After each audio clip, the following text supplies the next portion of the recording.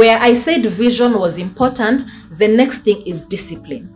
Business requires you to be so disciplined, and the thing is, it translates to your life as well. So if I'm not disciplined in my personal life, it seeps into my business as well. I've found that if I'm disorganized at home, even in office, they're disorganized. I don't know who is coming. The team somehow also, there's like a disorganization that I cannot tell. So it's required me to show up for myself and say, Dorinah, you can do it. Even on the days that I don't feel like doing it, because I found out that I cannot run my business on feelings and emotions. I'll never go ahead. I'll never push forward. So whether I feel like it or I don't feel like it, I show up to work, whatever I'm meant to do that day. Even if it's just to tick one to-do list, but that one to-do list pushes me forward to where I want Rynah by Rynah to go. Yeah? So discipline in myself also meant systems and structures, which is my second point. Do them now. If you have a small, let's call it not small, young business, do the SOPs right now. Write everything down. Even in Habakkuk, it says, write the vision, make it plain on paper.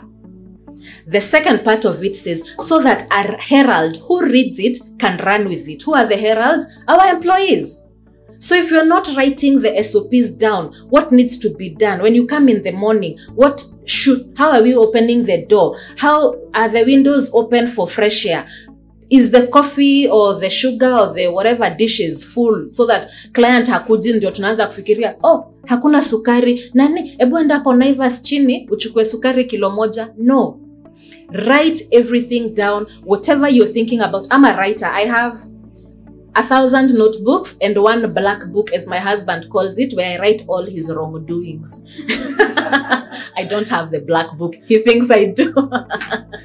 So I write everything down, and it's also like a testimony to me, because on the days I'm feeling so frustrated and so fed up and feel like giving up, I go back to these notebooks and I see, oh, in 2020, I really wanted to do Centonomy Entrepreneur, and this is what came out of it. And I have a good thing that came out of it. And I'm like, okay, ata yenye napitia sai is a small thing compared to what I was going through then, and I was able to overcome. Yeah. So write the SOPs down. Systems and structures are so important. I commend the gentleman, because to go on a holiday as an entrepreneur is a big thing. Because most of us here are so tired. We wish we could just take one day off or 1 week without the office phone, without anything, go sleep, don't talk to anyone. But will the clients come? Will the money be paid? Will the clients be happy? All these questions are running through our minds. But the only way to go to Mombasa or wherever that you go to enjoy even 2 days or 3 days away from the business is because the systems and the structures are in place. The brides, the whoever's, the people in your businesses, the clients, they are not missing you, because everyone knows what they are meant to do. It has not been easy to put down the systems and the structures. Sometimes I'm the first one to break them. I'm like, okay, and then I remember, because once you show them, they're like babies. Once you show them that we can eat the sukari, they'll keep dipping their fingers. Before you know it, they are having the whole jar in the mouth and eating the sugar. So you also have to adhere to the systems and the structures that you put into place. Numbers matter. I used to be those people, because math and physics were not my strongest point. So, this thing used to look like a mountain just to read the numbers of my business. Of course, that tells you that I didn't start with numbers. Mi kitambo ungeniuliza, najua zenye zimeingia. Hizo najua.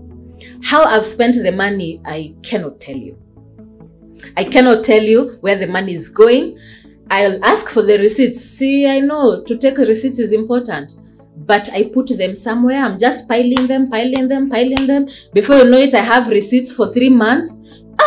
When it's time to reconcile, I'm looking at this receipt. I'm wondering, so this date was when? Because even the paint has run out. And 5,000, I paid 5,000 for what? Now I'm trying to remember so that now I can reconcile everything. I don't remember. Eventually, I get fed up. I give up. I say, okay, I'll start on Monday again. Before you know it, it's been a month, it's been 6 months, it's been a year, it's 2 years, you don't have books in order.